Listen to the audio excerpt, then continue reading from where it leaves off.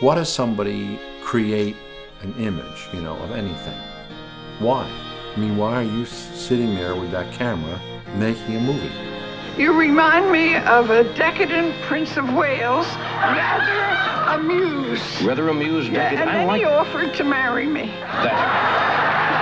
This idea of the bohemian as the person who suffers and suffers and suffers and may be signally rewarded is partially true, but not entirely true narrative. In her case, it was largely true. We always had this dream that she would be recognized and she'd be able to get some money from her work, and it really did not work out that way when we were children. Where did the majority of the money come from, Dad? Why are we fixating on this now? I told you where it came from. Is this on or off? Yeah. Well, you want me to turn it off? Can you imagine what it's like to not really have predictability in your life to that level? I mean, no, I can't. I don't like bohemian culture, frankly. I think that a lot of innocent people are hurt by it. I consider that I was hurt by it.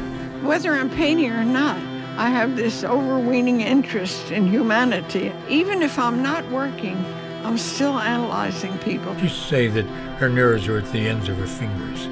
They were raw and exposed.